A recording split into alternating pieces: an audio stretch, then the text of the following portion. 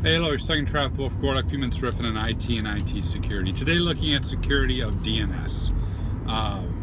Don't know about you, but I'm trying to remember the name is terrible. You go and you're like, hey, you look familiar.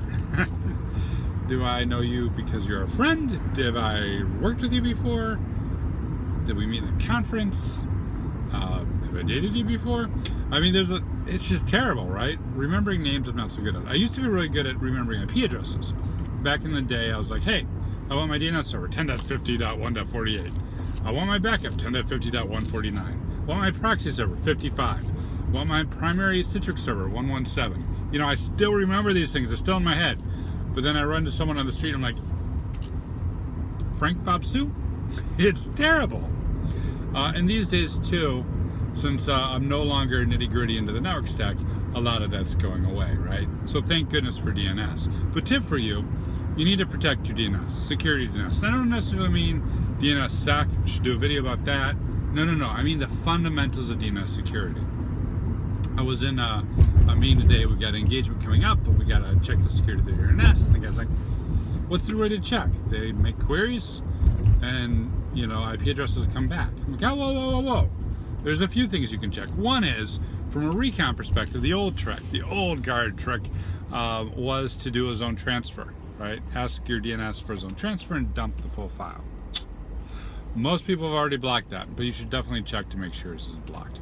Another older trick is using the fact that 53 UDP DNS port is usually open to do exfiltration. Maybe it's DNS tunneling, maybe it's DNS proxying. Either way, you're wrapping that port or the DNS protocol itself and using that as a mechanism to proxy traffic in and out of your network. Used to be a great way to get free Wi-Fi before everyone and their brother offered free Wi-Fi.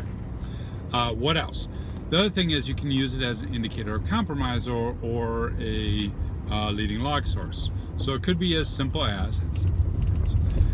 as dumping all your DNS traffic logs into your SIM, running a report on your SIM for known bad domain names, known bad IP addresses, and highlighting those known bads and using those as an indicator of compromise. Now you may say, wait a minute, it's a little too late.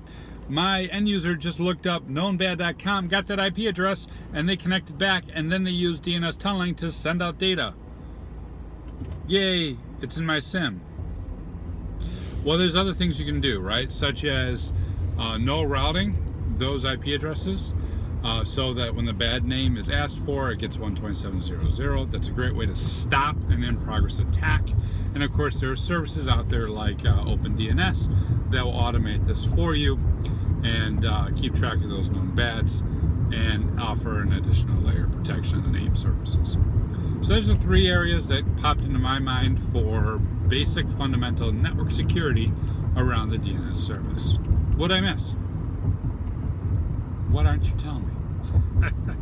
Hit me up on social media or comments. Have a good one.